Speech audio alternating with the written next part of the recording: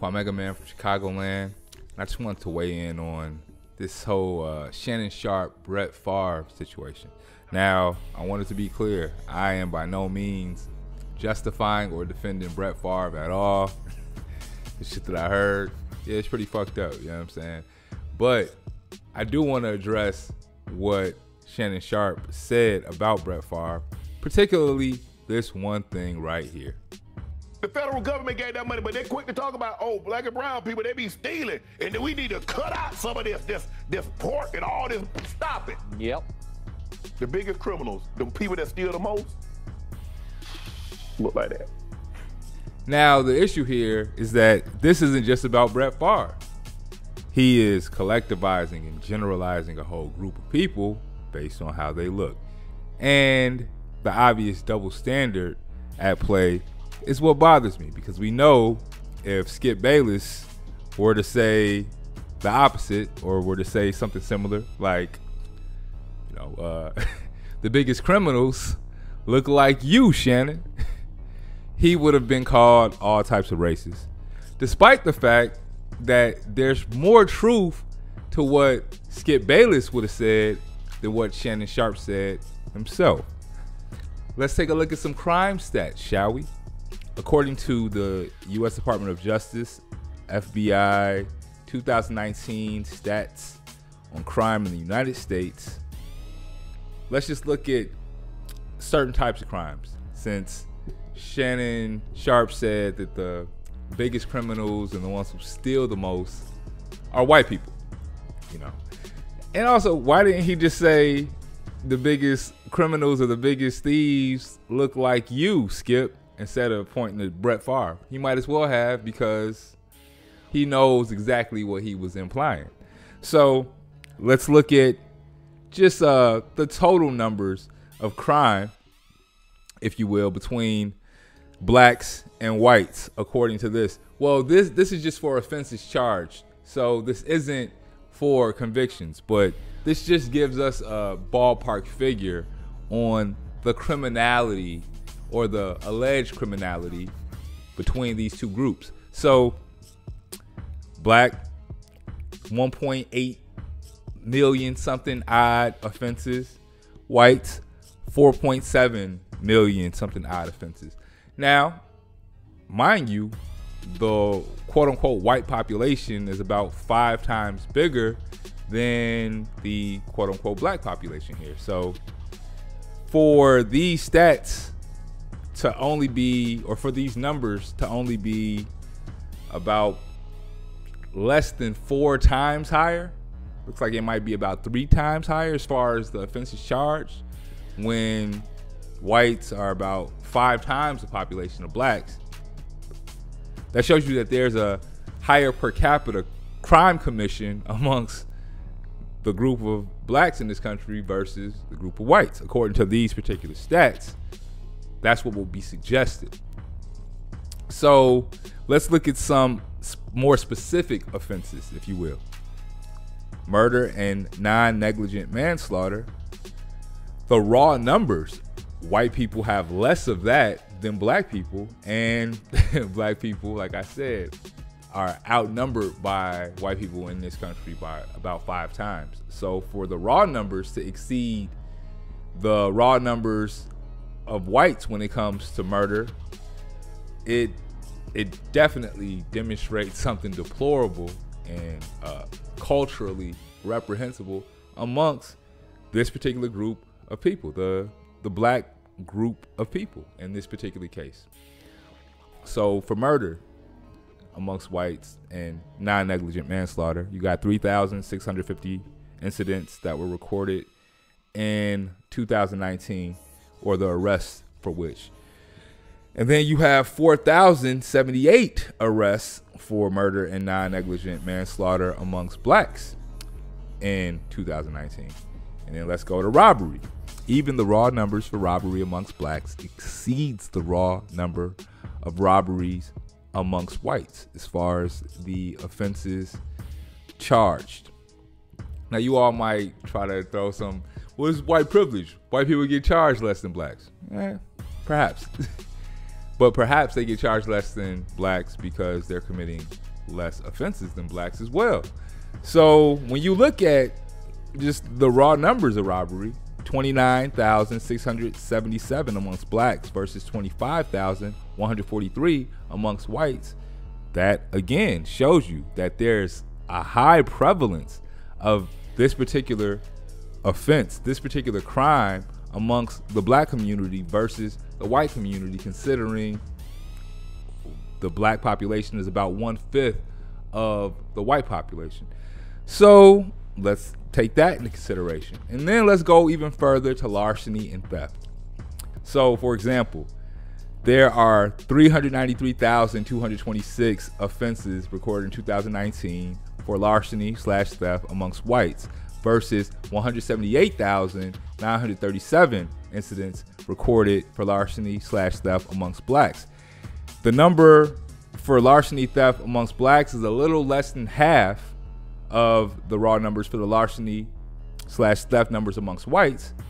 But again, when you consider the fact that the black population is 1/5 of the white population, you would expect, for proportional purposes, for the number of larcenies and thefts to be 1/5 of the amount that white people commit. No, in this particular case, it's a little less than 1/2. So in any event, it definitely demonstrates that per capita, you have more crime and theft amongst the black community, according to this particular table.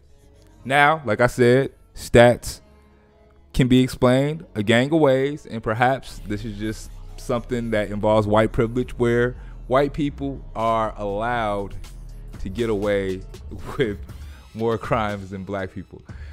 But let's consider what Shannon Sharpe said in light of 2 recent convenience store robberies that were fatal. This one took place in Tupelo, Mississippi. Let's check it out. One with the bag. In the bag is blue bag. No, what is one with the bag? In the bag is blue bag.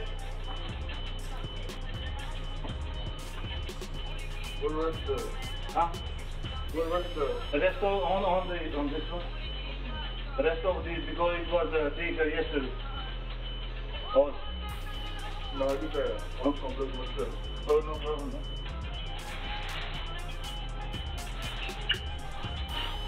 On the floor. Okay. Oh, you get on your stomach. Yeah, man. You take it all, no problem. Wrong stomach. Oh. You take this one. No, you bet. This is go.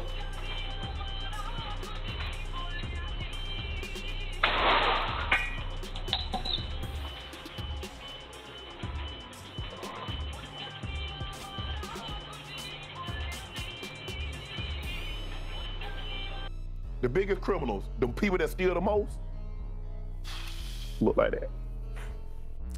The biggest criminals, huh? Now you see this absolute disgusting, callous, psychopathic, sociopathic just disregard, utter disregard for humanity here. You know, didn't need to kill him. You know, the clerk complied with every command except for getting on his stomach, which it obviously wouldn't have mattered either way. He would have got on his stomach and just been shot in the back of the head regardless. And in the video that I saw before this, he tried to take more stuff from underneath the register. It looked like either he tried to rip the whole drawer out, or maybe he saw some type of computer, which he might have thought was the cameras or some type of recording device, and he snatched that out and ended up leaving. And you know, he was masked up, so we don't know exactly his identity. He was charged. This particular person was charged, so he has a presumption of innocence.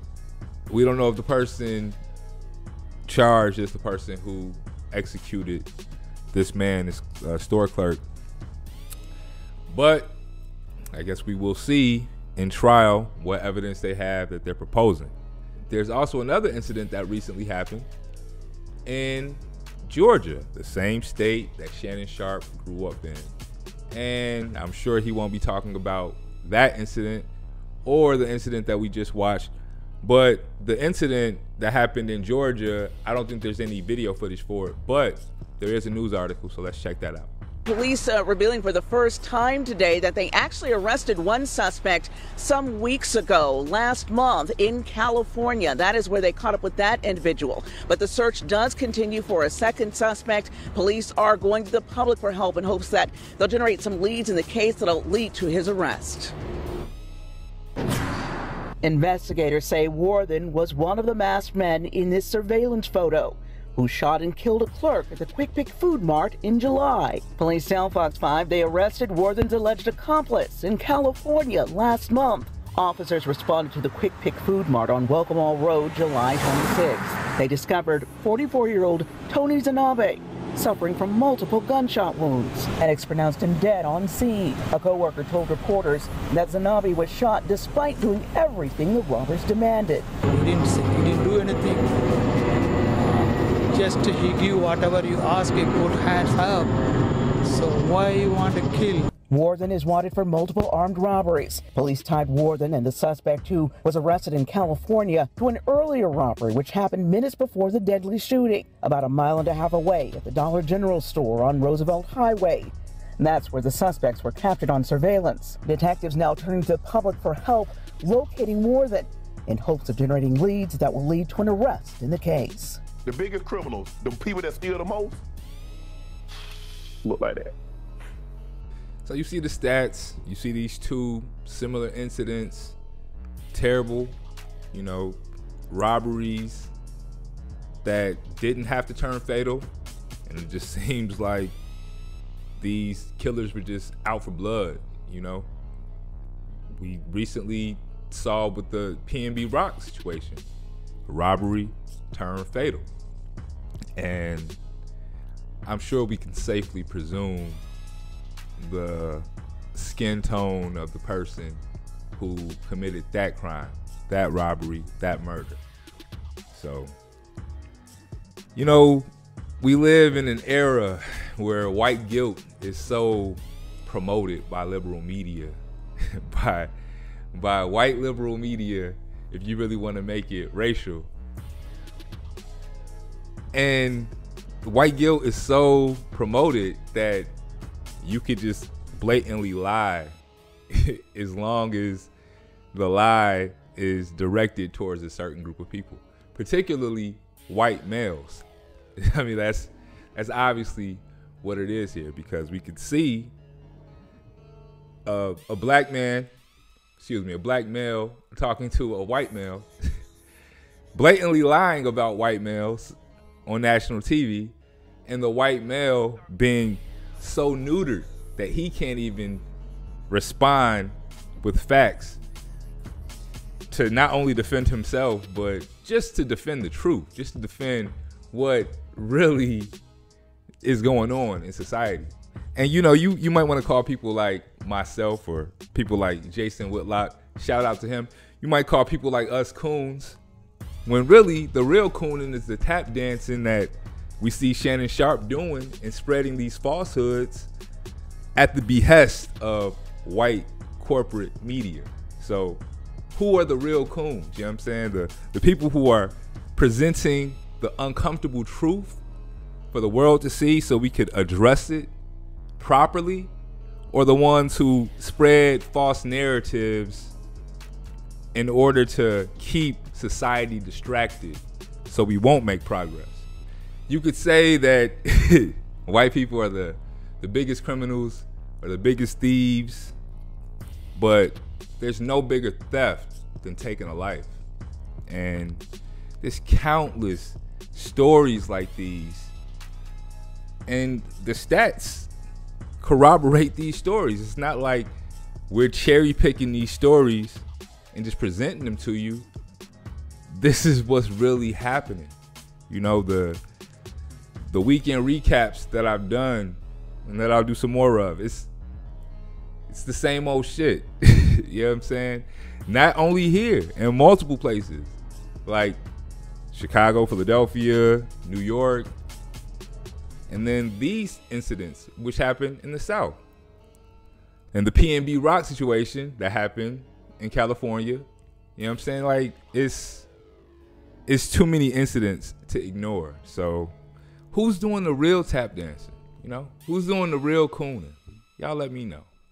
Kwamega Man from Chicagoland. Peace and love.